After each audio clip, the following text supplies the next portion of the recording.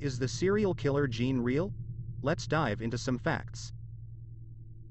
Monoamine oxidase A is an enzyme that breaks down important neurotransmitters in the brain, including dopamine and serotonin. Low levels of serotonin have been associated with impulsive and aggressive behavior. Several studies have found a correlation between the low-activity form of MAOA gene and aggression.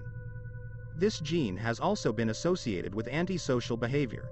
In 1993, Brunner syndrome was described by H.G. Brunner and his colleagues upon the discovery of a particular genetic defect in male members of a large Dutch family. Brunner discovered that all of the male family members with this defect reacted aggressively when provoked, angry, scared or frustrated. The defect was later found to be a mutation in the gene that codes for the MAOA gene. Serotonin is the key hormone that stabilizes our mood, feelings of well-being and happiness. This hormone impacts our entire body. It enables brain cells and other nervous system cells to communicate with each other. Serotonin also helps with sleeping, eating and digestion. It is often called the happy chemical and it may help prevent depression. Dopamine is a neurotransmitter that your body produces. Your nervous system then uses it to send messages between nerve cells. Dopamine plays a valuable role in how we feel pleasure. It is a vital part of our unique human ability to think and plan. Research indicates that people with the so-called warrior gene exhibit higher levels of behavioral aggression in response to provocation. In the experiment, subjects penalized opponents by administering varying amounts of hot sauce. MAOA has earned the nickname warrior gene because it has been linked to aggression in observational and survey-based studies. Some physical environmental factors include sleep deprivation, smoking, substance abuse, pollution, exposure to toxins during childhood and also extreme weather conditions. Social environmental factors include lack of social support, history of abuse, having a dysfunctional family during childhood, early loss of a parent, poverty, lack of spirituality, lack of meaningful work or hobbies, toxic relationships and lastly, the lack of self-care or relaxation. Several studies indicate that MAOA may be involved in the pathogenesis of major depressive disorder.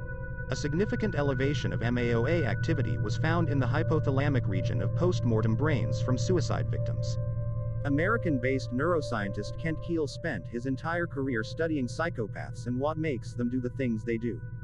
Kiehl acquired a mobile MRI scanner and visited state prisons in order to scan the brains of inmates.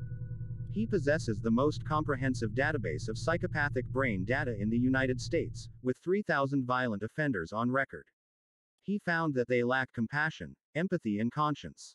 In his work he's also found that psychopaths tend to have less gray matter in the brain region that he is targeting and they also have smaller amygdalas, the area of the brain known for empathy.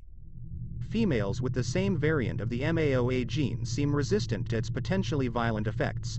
Males have one Y chromosome and one X chromosome and possess only one copy of this gene while females have two X chromosomes. Females basically have another functioning gene to be used as a backup. The main symptoms of MAOA deficiency are mild mental retardation, behavioral abnormalities and sleep disorders affecting males. The most common symptom being antisocial behavior with violent aggression triggered by anger. Strangely enough, tests and studies suggest that the so-called warrior gene is associated with happiness in women. Don't assume that all serial killers have this mutated gene. Do all serial killers have the gene? Unfortunately, there is no definite answer to this question. There are several studies suggesting that there are some serial killers that have no genetic predisposition to kill and are created purely by their environment, mostly during childhood. Progesterone and Rauwolfia serpentina are a possible treatment as they both increase MAOA activity. Treatment is based on the signs and symptoms present in each person. Recent studies suggest that cautious treatment with serotonin reuptake inhibitors and dietary changes can improve symptoms. Thanks for watching. Please comment, like and subscribe for more videos.